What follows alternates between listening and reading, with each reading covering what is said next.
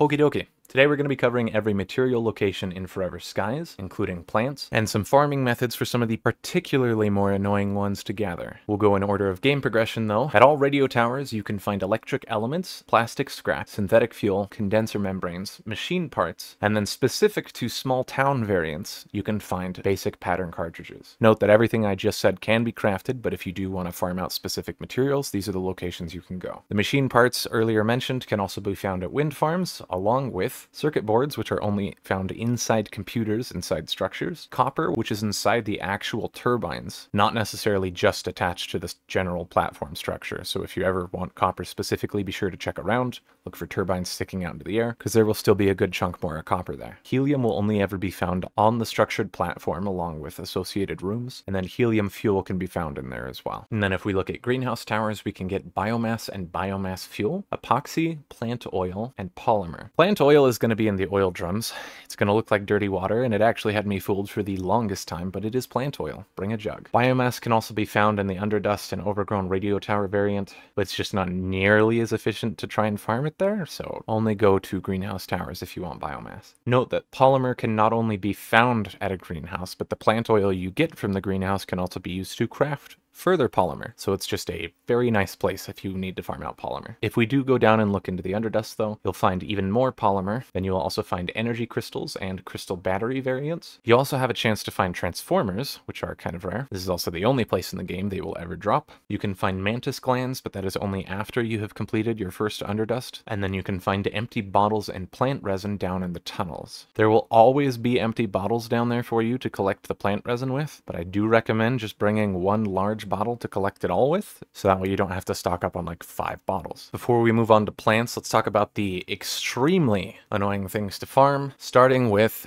glass. Glass can be found anywhere there is an actual room/structure. However, it sucks because every time you pick it up, it only counts for 2. Even if it's a gigantic pane of glass, you still only get 2. By far and away the best method to get glass right now is to turn on automatic deck extractors while positioned right next to a greenhouse. However, as you would figure, this doesn't last that long and you don't really get all that much glass in the process, although it's more than you'd get anywhere else. But this is where we go into save scumming, sort of. Some of you might not like me for this, and my response is have fun picking up glass 2 at a time then, because fuck that. If you exit the game, not necessarily to desktop, but if you just go to the menu and you reload your game, some of you have probably already tried to do this in terms of regular drops. You're not going to respawn the regular drops, but you will spawn structured materials, which means all the glass all around the greenhouse will respawn as soon as you reload into your game. This is an insanely effective glass farm. Greenhouses also provide you with metals,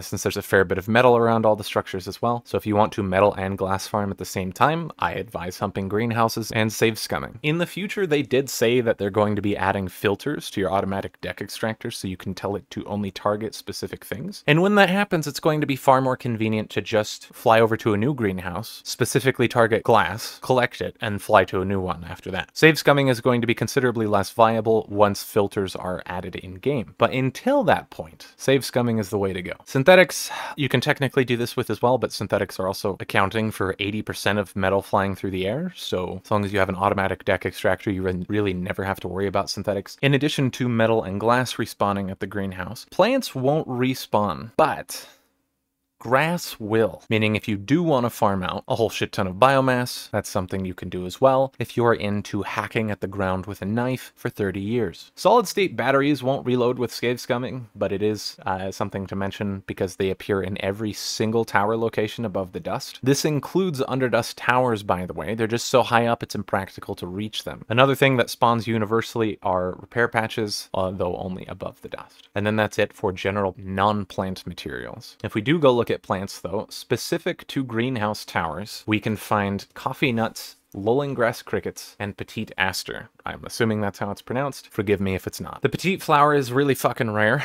but I promise you they do exist. It's actually been acknowledged by the devs that there is a bug with its drop rate, but you will find these in greenhouses. And then not unique to greenhouse towers, but also included in the overgrown radio flower beds, you can find Bruiseflowers, Canola Multidoigt flower, ink bulbs, Patats, and then in addition to greenhouse towers and overgrown radio towers, you can also find these two at small town radio variants, the Lobster Chili and Sunmelon. Shared only with the Underdust Underdust, along with the greenhouse tower, is the green Colander, and then unique to the Underdust itself is the Breathnut, the only time when busting a nut in one's mouth is okay, the Dust Daisy, and the Meteor Bean. And then that's it for materials. There are technically other materials like the motherboard, but that can only be crafted and cannot be found. But to the inevitable person that says, where do I get a motherboard? Go craft it.